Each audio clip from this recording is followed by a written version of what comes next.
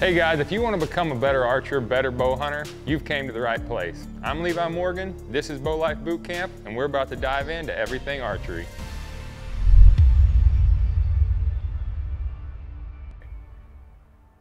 Hey guys, Levi Morgan here. This is lesson number 4 in Bow Life Boot Camp on target panic, and this week we are covering the final segment of target panic for this Bow Life Boot Camp series, and it is called hair trigger. This is something that I have dealt with recently, something that I have ran into several times over my career. And so I'm going to go over it with you. I know a lot of us will shoot a very light release, and I have been known to shoot a very light release my entire career.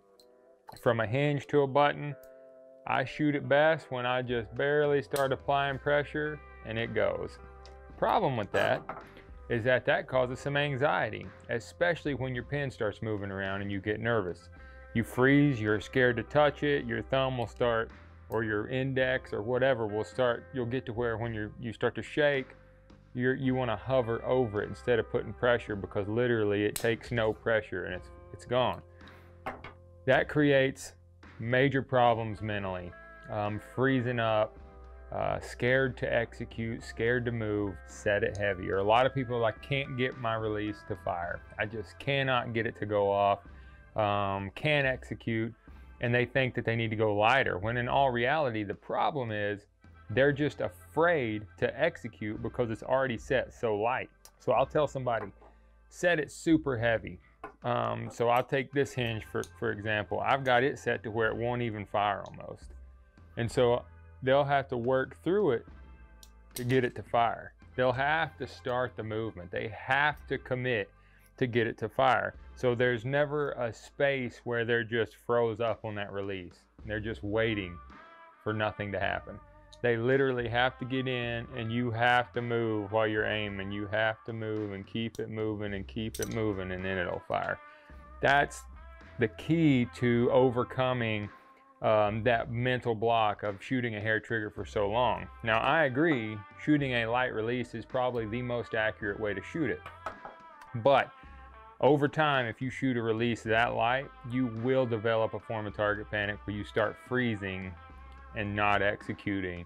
And that causes you to have to literally almost in your mind go, it's time to execute now. And that's when you see people starting to, hammer the trigger, or they just start. What I would do a lot of times is I would just start applying really fast pressure. So I'd be hovering, it would settle, I go, just start applying almost like a command. I knew when it was going to fire. Terrible idea to shoot that way. You can shoot accurate for a while, but then it gets worse and worse and worse. Before you know it, you've got full-blown target panic. So set it heavier, don't set it lighter. Hinge, button, set your button so heavy it's just going to sit there and bend around, and you can just apply it, just dig in and heavy to get it to fire. Same with the caliper release, just set it heavy. You're going to be amazed at how your release is going to fire quicker, because you are going to be forced to execute. Next, dig in. Kind of the same thing I just said. A lot of people, I see it because their heroes shoot this way, and so they think that's how they got to shoot. They'll shoot a caliper release, and they'll stick their tip of their finger on it, or even their middle finger, and they're just up here with all the other ones just kind of floating around like this right here. And then their back arm never moves because they're punching the release. Same with the thumb button. And I don't shoot dug in normally, but I don't have target panic right now. If I did, you cannot shoot a button or an index release with the tip of your finger if you have target panic. Something about that sensation. You get it out here and you feel that button just on the tip of your finger, and you know all you got to do is that to get it to fire, and that's exactly what you're going to do. So set it heavy. Next one, dig in. What I mean by dig in, I want you to wrap your thumb. If you're shooting a button, I want you to wrap all the way around and just dig deep. And then what you do, instead of mashing anything with any individual finger, you're going to start relaxing your first finger into the button and fire it that way. Another tip that Joel Turner taught me, and it really works well for dealing with anxiety. Instead of just trying to feel that with the tip of your thumb, you're going to wrap it and then start relaxing your index finger until that barrel is pushed into your thumb instead of the opposite of that. Same with this thing right here. I hate seeing guys that are punching the release do that tip of the finger flare out look that I'm not even sure what that is.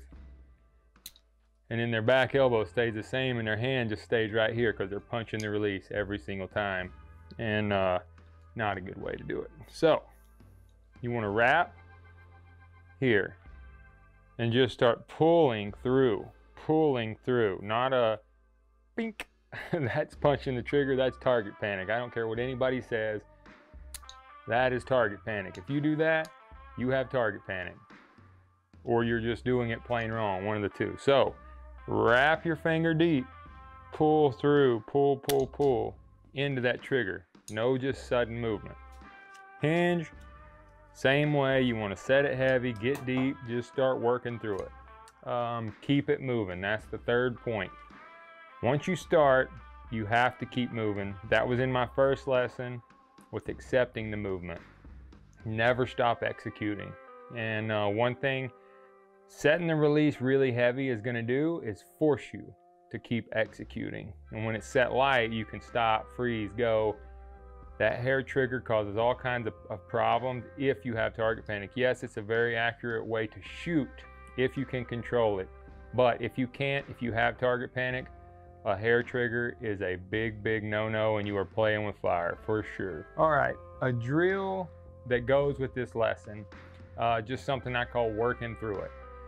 So we're just trying to eliminate problems, and if you're shooting a hair trigger like I've talked about, or a way that I've talked about in any of this video, I want you to try something, and it's setting your release so heavy that it won't fire. I've got a couple set here pretty much that heavy. So what I want you to do is pull back after you do this, just like you're gonna shoot.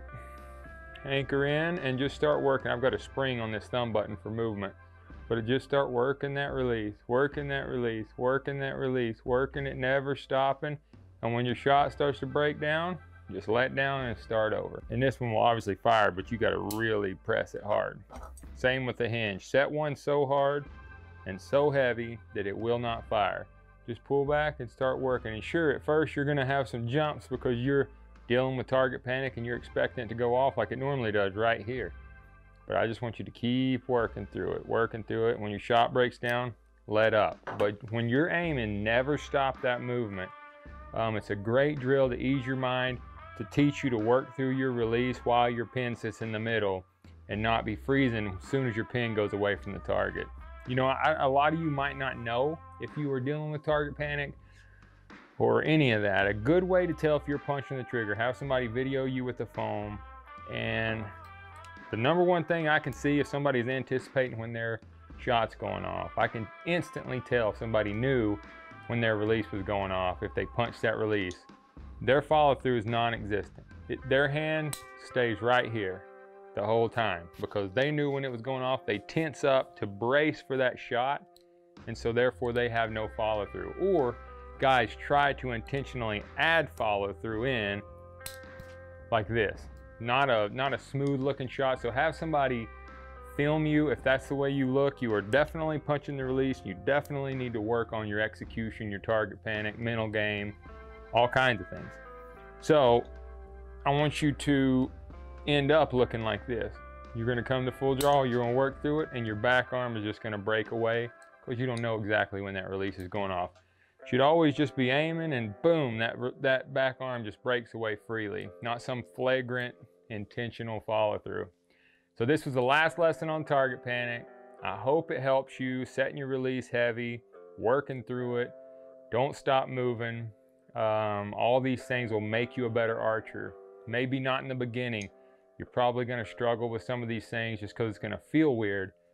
But over time, your groups are going to get smaller. You're going to gain more confidence, more peace of mind while you're shooting, and you will become the best archer that you could ever potentially be by shooting correctly.